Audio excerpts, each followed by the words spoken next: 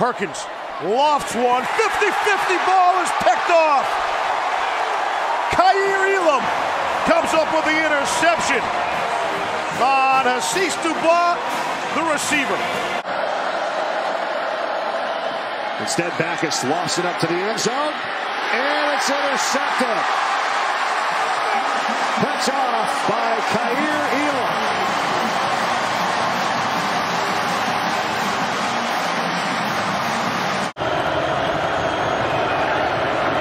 Bennett has time, and it's intercepted.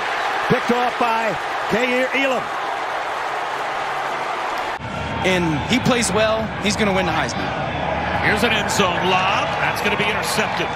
Seals underthrown ball. Kaiir Elam is there to pick it off at the goal line. Sawyer Smith will have a lane to step into and lofts one, and it will be intercepted. 2nd and 12. Corral. Incomplete. Off the hands of Drummond, and a flag is down. He'll throw it here on 2nd down, and the pass is knocked away. Elam with the good defensive play that time on Caleb Chapman. It will be 3rd down and long. Right now with the reins of the offense, 1st and 10. Little play action over the middle. Incomplete. Broken up. Intended for Smith at the 40-yard line. Marty, what do you got?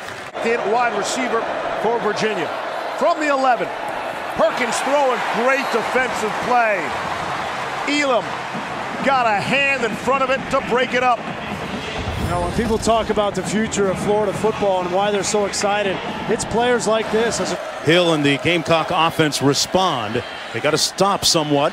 Up high and incomplete. Here's the pressure.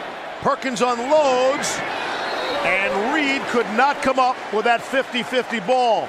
Working on Kaiir Elam. Elam's going to be special.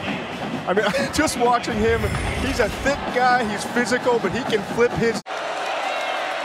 Ty Davis prices the running back. It's a deep throw and almost intercepted. Jaray Jenkins, the intended receiver, and Kaiir Elam was in coverage for the Gators.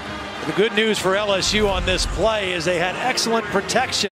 Answer about whether they'll be able to play in a holding. Bryant lines up 3rd and 3, deep shot looking for Nance. Bottom of your screen right there.